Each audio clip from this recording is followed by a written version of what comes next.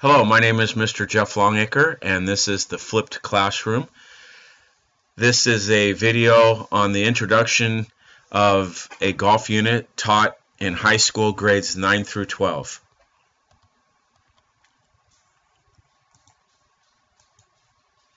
Over the next 6 weeks, we will cover the following: the grip, the stance and alignment, putting, chipping, pitching, and full swing irons and drivers. In golf, we use different types of clubs. The standard set of golf clubs includes 3 woods, numbered 1, 3, and 5. Those are different sizes, and based on the distance you want to hit it, you would use one of those clubs. Typically, a first hit drive on the beginning of a hole, you would use a 1-iron, unless the distance was a little closer. Then you would use the 3 or the 5 based on your ability. You then have 7 irons, typically numbered 3 through 9, and there are 1 and 2 irons, but typically those aren't used all the time unless you're a pro golfer, and even then sometimes they don't use them. You also have a pitching wedge and a putter, and according to the rules of golf, a golfer can carry any combination of 14 clubs in his or her bag. Pictured in this slide is a golfer getting ready for an approach shot to the tee using an iron. In looking at this, it looks like it's a 7-iron. American golfer Ben Hogan once said, "Good golf begins with a good grip." So we will have clubs in our hands tomorrow on the driving range, and we will work on our grip and stance and alignment and have a hands-on opportunity. But I wanted you to be familiar with what we're doing prior to just getting on the range so that we can spend more time hands-on. Putting is an important part of the game. Once you've reached the green and you're on the green, you use the putter shown here, and that's what you use to knock the ball in. It doesn't take a lot of effort, but it's important that your stance and grip, as well as how you swing the club, will allow you to make the putt. Making putts is more about setup than the stroke. Another shot in golf is a chip shot. Chip shots are short shots played around the greens with any golf club, usually a 5-iron to a sand wedge, and the basic idea is to get the ball on the green and rolling as soon as you can. Another shot is pitching. A pitch shot, or a pitch, is a shot played with a highly lofted club that is designed to go a relatively short distance with a steep ascent and a steep descent. Pitch shots are played into the green typically from 40 to 50 yards or closer. Now what you have in your bag for those intermediate shots when you're not on the tee and not on the green are the irons.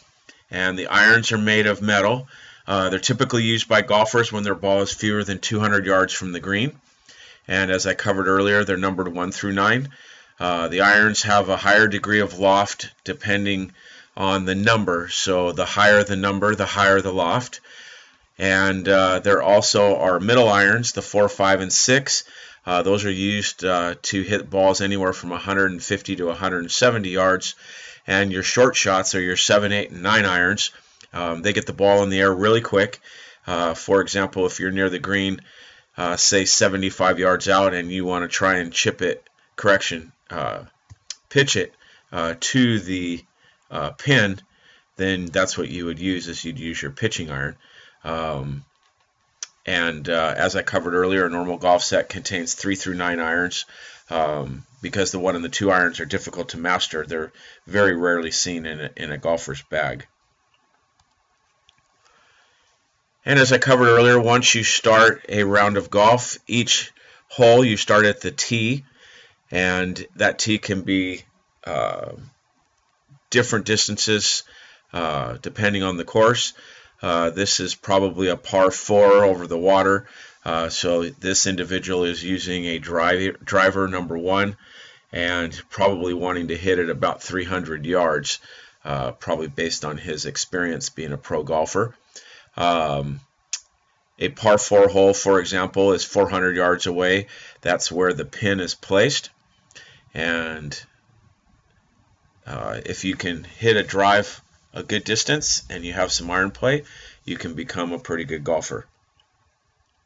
And finally, I wanted to show you what a scorecard looks like, because when you go out on the golf course, you keep score. And on this scorecard are lots of different numbers, distances, handicap, different spots to play depending on your handicap and skill level, as well as women's tees. They also have the handicaps, distance, par, things of that nature. The goal is to play as few strokes per round as possible, and a golfer's score is usually expressed as the difference between the player's number of strokes and the par score. And a hole-in-one occurs when a golfer sinks his ball in the cup with his first stroke. Typically, hole-in-ones happen on par 3s when they're short. Par 4s and par 5s, I'm not aware of any hole-in-ones. There probably is, but they're very far and few between. You'll enjoy this unit. We'll try and do as much lecture on video as much as possible so that we can spend more time on the golf course and on the driving range. So I'd like you to come to the driving range tomorrow with a putter, a pitching wedge, and a 7-iron, and we'll get started in this exciting unit, which I think you will enjoy.